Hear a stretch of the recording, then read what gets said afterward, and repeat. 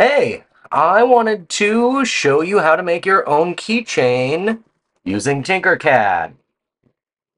It's actually pretty simple and straightforward, so let's get into it.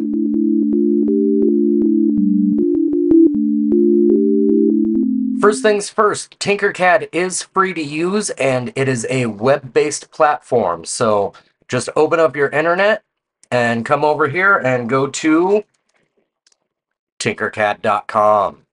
You're going to need to log into your own account, so you can just use a Gmail account or anything like that. And I'm just going to come over here to create 3D design.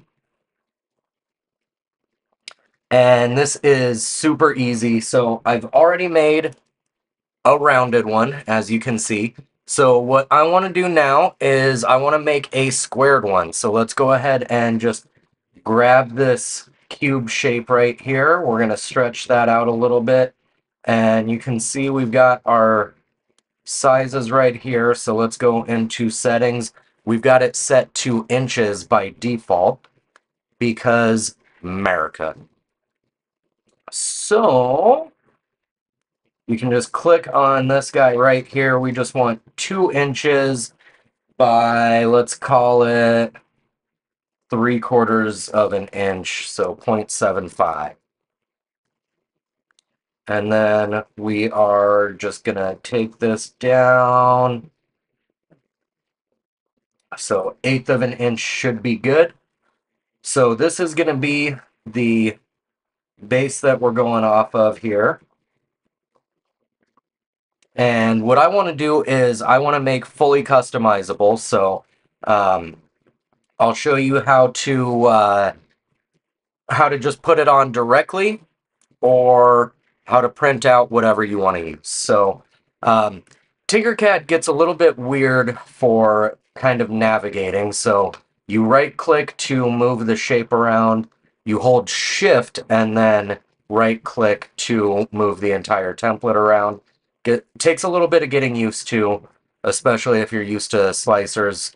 They all kind of have their own modes of control. But so we're just going to take this guy, we're going to hit copy and paste. And then what we're going to do is we want this to be a hole. And we're going to bring this up just a scooch. So our grid is moving 1/8 at a time. So let's go to 1/32 at a time and move this down just a hair, because we don't need this to be super thick by any means. So now we're going to bring this up here. And we're just going to make this a little bit shorter. So if you hold the shift while you move this in, that's going to proportionally change the size. And then, so we're going to select both of these, just hover over both, and then you hit L to align. So we want it to align here and here. And so now we've got that perfectly lined up. And so the hole is going to cut out what we have right here. So we're going to come in here, Command G is going to group those together. So that puts that hole in for us.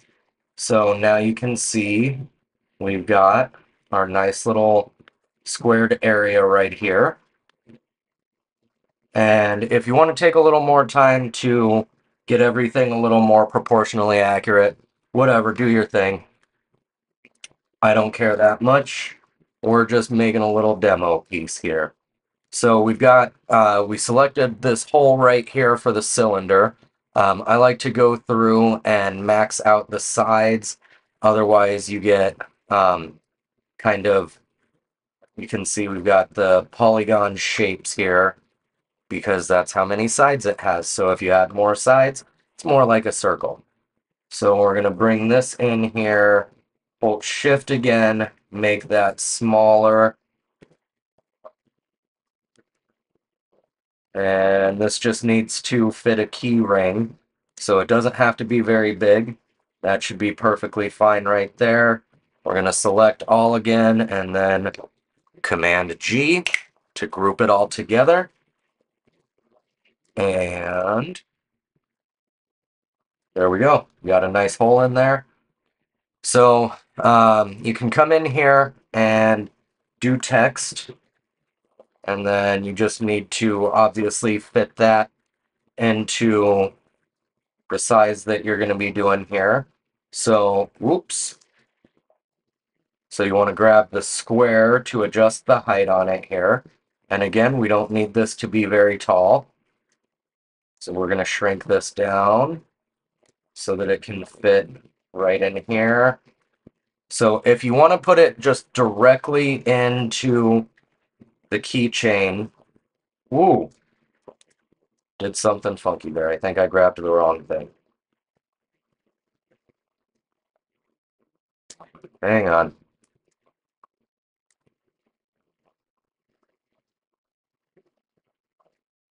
There we go. All right. So you can just adjust the height on that. Just put it directly in here.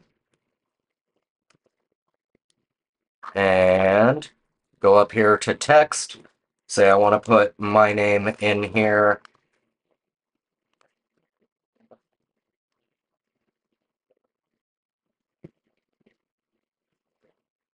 Boom. There we go. And that's it. You're done if that's all you want to do for it. What I want to do, though, instead of having just my name in there, is I want to be able to make a bunch of customizable keychains. So we are going to do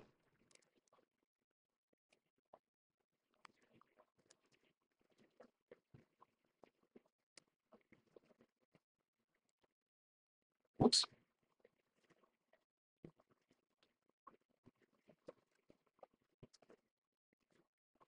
All right, and then just go in here.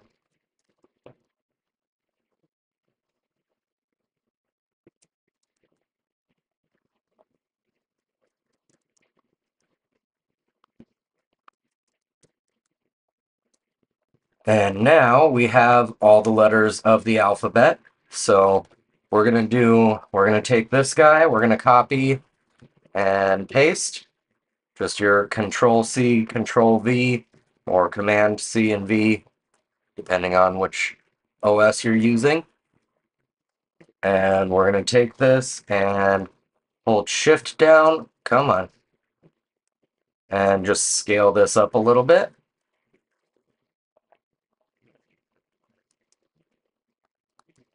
And I'm going to do a third one. And again, if you need this to be more precise, you've got the inches right here. You can also set to millimeters. I don't especially need it to be fancy, so we're just going at it this way. We're just kind of eyeballing it. So you can fit different sizes in there. If you need to, you can make the letters bigger or smaller, whichever you want to do. So I'm just going to come in here and square keychain. We're going to export everything in the design as STL, and that's going to allow you to download it to your computer. And we are just going to grab the slicer, bring it over here, come to Downloads, Square Keychain, Open. We've got this set up for the A1 Mini, and we've got that ready to go, so we just need to hit slice. According to my phone, if you are getting value out of this, go ahead and throw a like and subscribe. Because, hey, I always forget that it'll do that. Anyways, this is going to take 45 minutes to do, so we're going to go ahead and select Lil Boo. time lapse, and we'll speed that up for you guys. And sending through. We should hear it ding that it's getting it in just a second here. And that's all you need to do to make your own custom keychain. And I'll show you the final product here in just a minute.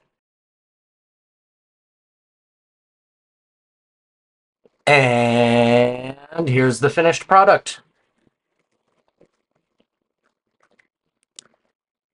So as you can see, we've got our small, medium, and large sizes here with all of our letters right there. I probably should have shrunk the letters down a little bit, but either way, works just fine. It'll be just a little bit raised.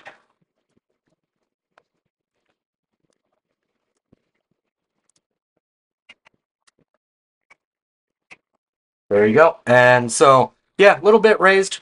Shouldn't be a problem.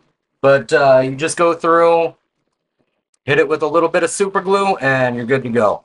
I'll put a link to the filament that I used in the comments and descriptions down below. If you guys have any questions or want me to do any other TinkerCAD related stuff, let me know.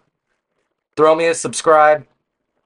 Appreciate you. Let me know if you end up making your own keychain or what else you need help with. Thanks, guys. We'll see you next time. Bye!